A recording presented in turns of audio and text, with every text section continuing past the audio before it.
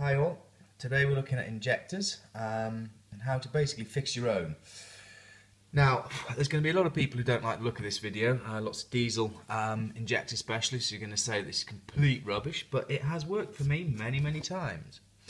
Right, this only works for the injectors with a pintle. You see that little thing there, that little dingle that sticks out the top there? That's the pintle. Now there's several injectors. They're usually thinner. They go much thinner, like a pen, and they're rounded at the tip. It doesn't work for those. So what we're looking at is, if you want to recondition your own injectors. Now you can just buy your own new nozzles and stick them in. I'll show you how to do that. Don't get me wrong. By rights, you should then adjust them to set them up correctly. But in all honesty, I've never had any problem by just banging a new nozzle in. But if you've watched many of my videos, you'll know I'm going to show you how to do it yourself without having to buy one of those, which is 26 odd quid. So the tricky bit is always going to be getting this off. Now what you've got here is this here covers the adjuster. Now obviously I've pre-loosened all of this. That there is the adjuster. That adjusts the pressure of that comes out, the pressure that this injector opens at. What we're going to do, we're going to leave that alone. What we're going to do is we're going to undo it from this end. Now it's quite tricky. If you can get that in the vise, don't obviously squeeze the threads here. If you can get that in the vise, and what I'd recommend is getting this outer sheath hot with a blow lamp. Not red hot, but just warm it with a blow lamp there, and then get it just get it so you can just start to see the old muck here bubble slightly. Get a set of grips or a spanner, get it in place, and then just give it a tap with a hammer to try and free this off. Now do bear in mind that this is your sealing face right here, so when your injector goes down and in, that's where your copper washer goes. Just on copper washers, by the way, at the point where you take this out, you need to take your copper washers out as well. They sit round here. Now when you take a copper washer out, you'll find that it's got hard over time and it won't reseal properly. The trick is, get your washer, heat it stinkingly hot with a blow lamp, and drop it straight into some water. So do basically what you would do to temper a piece of steel, harden a piece of steel. If you do the same thing to a piece of copper, get it really hot, glowing hot, drop it into something cold immediately, it goes soft. Pretty cool. Do that, they'll seat lovely. Anyway, I'll shut up and get on with it. Right, so get this out, you undo this, and then what you're left with is the nozzle, like that, and it's just held away just slightly from the body by spring pressure, because what it's doing is this is holding this down tight against the spring pressure from in here. So we'll get the nozzle off like so, just removes like that, and look, there's nothing more to it. You can even tell which way around it goes because there's offset pins and all things like that. Occasionally there's a little washer in here, but that doesn't make any difference. It's the same thing, just watch how it comes out. So that is your little nozzle. Now that nozzle there is the same as, well, it's not actually the same because this is off a different one, but this is a nozzle as well.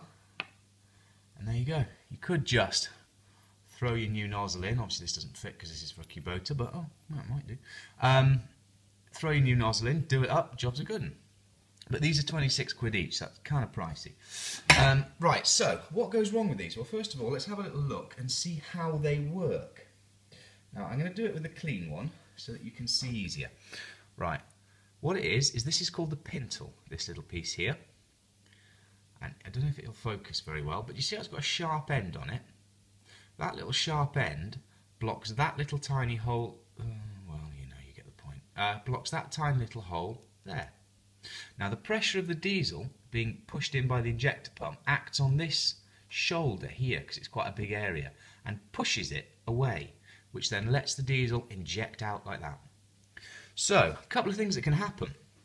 First thing is that it doesn't seat properly here, and when the engine fires, the pressure from it firing blows bits of carbon back up in here.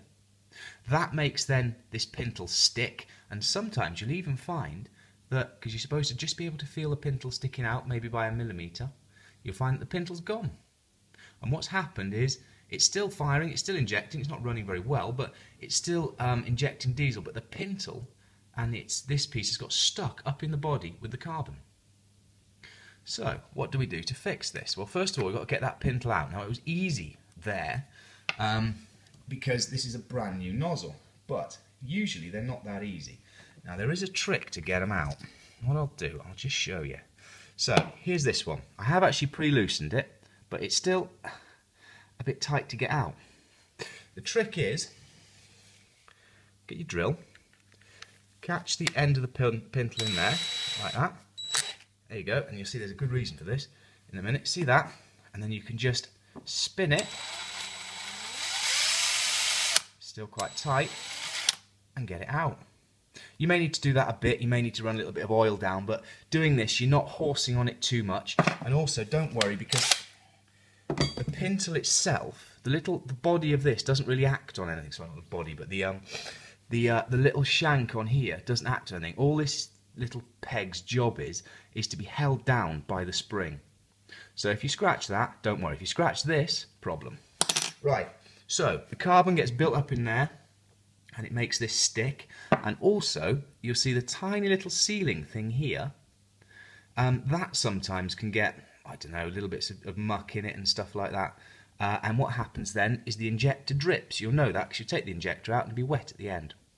What do we do to clean this out? Well, it depends how harsh you want to go. A couple of things you can do. My favourite, and I'm being kind today, I haven't brought the whole toothpaste tube out to the garage with me, is to get some toothpaste. Now, toothpaste has got chalk and stuff in it. Now, there's going to be loads of freaking out by all the people who recondition these things properly, and they'll be squealing at me that this is just terrible. But let's just consider for a minute what's the worst we can do, right? Think about this. All we're going to do is we're going to get the carbon off here so that it slides freely in here like that one does. If we take loads of metal off here, all that's going to happen is that we're going to get more leak back. You know the top pipes off an injector, how they let a little bit of diesel back. If we really wear this away, we're going to get more leak back. But we're not going to do anything too nasty to the engine. If we wear this little pin at the end away too far, all we're going to do is we're going to move this pin, its seating position, down a tiny bit. But let's be honest, let's just look at this in reality for a minute, okay? How accurate do you really think you can get with an adjustment screw that's got a thread that thick on it? Do you really think you can get as accurate as you might need, as you know, as that with something like that? Because I'm sorry, you just can't. On the new diesels, don't get me wrong, on something new, fine, but you know, when you're talking a piece of equipment that's you know, got some age to it, you're not going to be getting that level of accuracy. Bear in mind, you know, the Kubotas use these things. Kubotas use these things. The Yanmar uses nozzles like this. Most of the mini diggers, Perkins 103, most of the older diesels, most commercial, you know, most big, most industrial diesels use this type. Now, all I'm going to do to clean this out, I'm going to take my drill and I'm just going to. There we are. And all I've done is I've just spun it quickly in there, dropped it down to the face, and we'll now find it's gone from being really, really hard up against that, you know, really, really hard to get in and out of that space, to slipping into it once I've cleaned the toothpaste out of the groove, slipping in really, really easily. It's a quick, it's an easy, it's an effective way to do it, and I mean, that's, you know, you're probably thinking, oh God, just like I did to begin with, these diesel things, they need to be to millimetric perfection. These engines will run briefly with no spring in the pintle. Not briefly, they run for a while with no spring in the pintle, so it's just spraying out. They do choke up. I'm just, all I'm doing in the background is I'm just running a cloth down inside here, the tip of a cloth down inside here to get the bits of toothpaste out. Bear in mind, toothpaste is good because it's water-based. So what you can do is you can then, with the water-based, and look at that, it goes in lovely. Well, not as lovely as it will do, but you can see how now we've got some movement to that, whereas before it was jam solid. You can actually see all the carbon deposits on it here. You can see how it's you know, it's other things, myrrh, you know, the polish you use for cars, or just general polish for cars, will do it, as will jeweler's paste. I would say you're going a bit far if you're using cutting paste, but I have done it. You want to be looking then also at the end of the pintle, the tip of the pintle. The very tip, by the way, is just the guide. I know you won't focus, but it's sort of stepped. It goes big step, medium step, you know, like an angled bit, a flat bit, an angled bit, and then there's the bit that seals, and then there's a little guide on the end. The idea for the guide is the guide sticks out. It isn't the sealing piece. The tiny bit at the end isn't the sealing piece. It's just to let it guide so as it comes back in the right place. Anyway, so there we are.